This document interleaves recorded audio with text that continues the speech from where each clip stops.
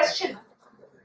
I always used to think about what is the difference between achievement and success. Somebody put it in a nutshell, very nice words. Achievement is the knowledge that I have prepared well, I have done my hard work and given my best shot. And success is being praised by others, which feels nice too, it feels great. But it is not as important or as satisfying as achievement. So let's forget about success. Aim the achievements. Success will run towards you in long term. Ladies and gentlemen, I'm Shivaani Sen. I'm a mother to a 12-year-old and I'm Master of Ceremonies in the Indian live events industry for 14 years. Wow. I was born and brought up in a middle-class Kashmiri family in Delhi. And I studied in a Hindi medium government school which had bare minimum facilities. And like any other middle-class family, we had our own share of struggles. Both my parents and my brother, we all learned to do our chores as both of them were working at a very early age. And we learned to do our chores, our household chores, and books became my friends. I was a very shy kid. Newspapers, encyclopedia, magazines, even the Carlene calendar, if you've heard of, I just got my hands on anything that I could get my hands on. Watching my mom, dad, and thereafter my brother work, I thought, what will I do with my life and my future? And nobody had asked me that question from me.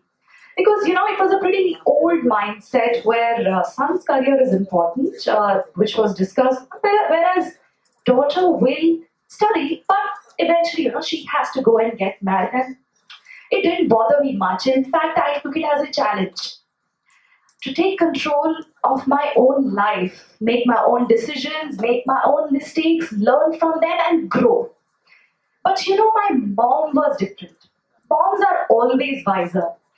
She wanted me to work, and I think she was the only person who had asked me what I wanted to become when I grew up. And recently, to my surprise and a little bit of an embarrassment also, she told me that my first career choice was to become a nun. I was inspired by Mother Teresa, so thereafter, you know, obviously changed to being a nurse or teacher or a painter or dancer. But see, my mother was actually more encouraging, you know, to work towards a career and be independent, make my own destiny. So while doing my graduation as I grew up, and I did graduation through correspondence, I also did odd jobs and studied to become a website designer. Don't worry, I have not designed a single website till date. Recession made sure of that. But you know, there was a keeda in me that did not let me stay at home. I just wouldn't. So after college and during the recession is when I had my first experience in working in an MNC. Now it was a technical support process of a major US computer brand, commonly known as BPOs or call centers. For the first time, I realized I was part of a herd, a big crowd, and there were thousands of people like me in this company. How do I make my mark amongst all of them? What do I do? How do I add value? I could have taken the same paycheck home every month and by doing what was expected of me, the basic thing, but I had that keeda. What I did was, firstly, I stopped being that reserved and shy self. I started hanging out with the senior management of that company. I would listen to them discuss about the industries and the company's current affairs. And very shortly, I learned that this company I'm working for, like many others in BPO sector, was going through a very high attrition rate, because of which it had a direct impact on the company's numbers. The trained and experienced employees would leave for the better prospects, and the newer joinees, they were slow in the beginning as they had to research the database to provide solutions to the customers, and that brought the average of the entire process down. It was a never-ending cycle. It was like a vicious circle repeating. This project I took upon myself without anyone telling me to. Numerous hours spending on research, databases, meetings with the trainers, editing. I would come to office first and I would leave the office in the end. Now, after weeks and weeks of back-breaking hard work and sometimes working in the week offs also, nobody had asked me to, but I still went there. I presented a solution to the management.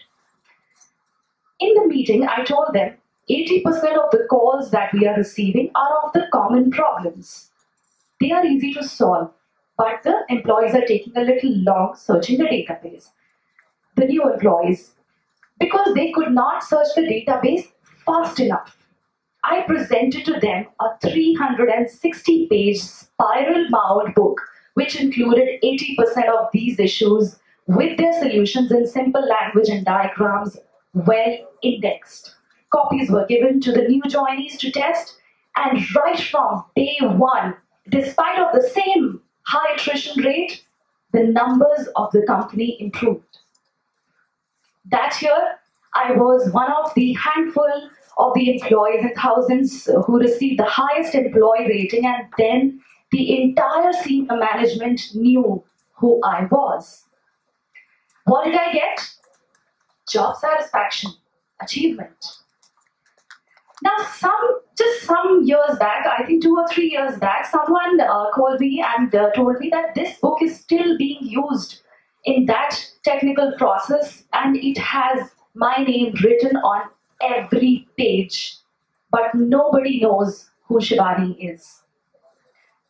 Well, after marriage and a kid, I moved on from the BPOs and from Delhi to Hyderabad. I always wanted a balanced life, and while I was on the lookout for a change of career, I suddenly found myself modeling and anchoring. Modeling did not excite me much, but emceeing was altogether a different ballgame. It was challenging and it brought more knowledge as I hosted for companies from various industries. Initially, I thought it's a very easy job. Just dress up, look pretty, announce, and you have your paycheck in your hand. Sounds good, right? No, that really was the expectation from the event manager, from the MCs. But that keeda needed to be feeded. It needed to be fed, and I wanted to add value. Moreover, the check that I was getting, it was the monthly income for many households that I knew. I couldn't take my work for granted. Now, if some of you are wondering how I managed my career along with my family, my kid, then I must tell you I never lost focus there also. I used to reduce my work during exams, birthdays, holidays, festivals. As a parent, my child was and still will remain my priority forever. Years later, as my kid grew, so grew the events industry and the expectations from the MC. Now here comes the difficult part. Female MC is expected to be a perfect woman. She's presentable, she's witty, she's articulate, she's eloquent, she's stylish, she's well-read, she's powerful.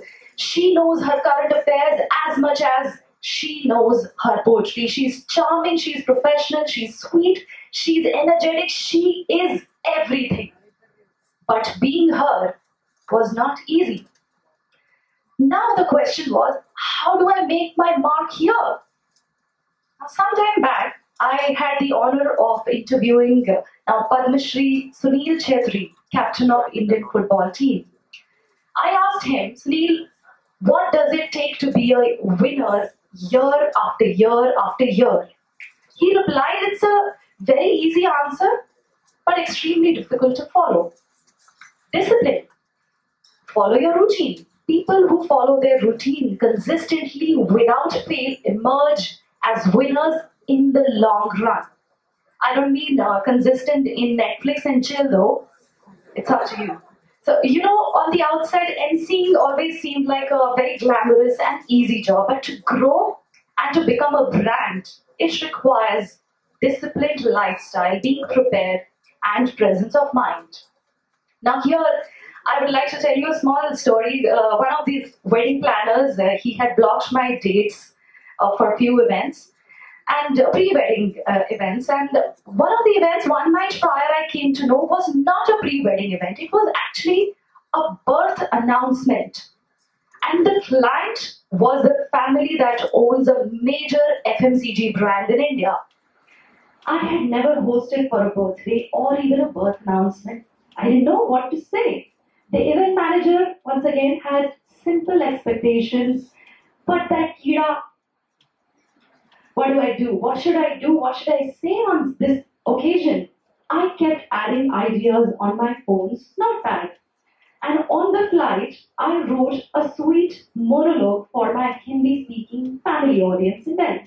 Now, for the effect, I asked my event team to give me a spotlight and have very light piano music play in the background. So please imagine the scene as I'm going to recite what I wrote. अगर बच्चे ना होते तो कैसा होता? अगर हम यूं ही बड़े पैदा होते, किसकी बातों पर दादाजी हंसते, किसको चुपके से एक और लड्डू देकर दादी कहती, मम्मी को मत कहना, किसकी आंखों में मोटे मोटे आंसू देखकर माँ का दिल बिखरता, पापा को घोड़ा कौन बनाता और कौन खींचता नानी की मूंछ, किसके पहले शब्द पर लगती शर्तें पहले मम्मी कहेगा, पहले पापा ही कहेगा और दादू कहते हाँ पहले तो दादू ही कहेगा, जिसके चलने का रहता पूरे परिवार को इंतजार और जिसके चलने पर उफ जैसे आ जाता पूरे घर में भूचाल, बस ऐसी ही खुशियों का इंतजार है इस परिवार को. And I continue with the welcome.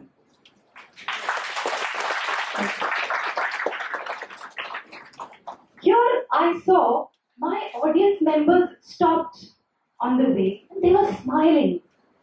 Some of them were recording the monologue and even my event team was watching and smiling. What did I get? Job satisfaction, achievement. I kept feeding my keeda year after year, event after event. And after 14 years of working as a professional host without any expectation, that shy Hindi medium government school student, while battling for depression for 2 years, got awarded as the best Emcee Female bronze at a national platform. Spotlight India. Thank you. In 2018. And 2018, I also got elected as the president for Telangana Entertainers Association. In August 2018, we started an initiative called Rangmanch. It is for all the artists who work in the live events industry. TEA Rangmanch organizes workshops, trainings, panel discussions, and more to help the local artists grow. And I'm immensely grateful to the entire Indian events industry for all the support that they have shown towards Rangmanch. After all, the artists, there is no school for them. Tomorrow I know whatever I do, whether I'm an MC or a nun or a website designer, I will never be an average because that keeda will not let me sit. There will always be distractions. Don't lose that focus. There are no shortcuts to success whatsoever. And most importantly, feed that keeda in you because it is going to feed you back. Ladies and gentlemen, I'm Shivaani Sen and I'm very honored to be part of this occasion. Thank you so much.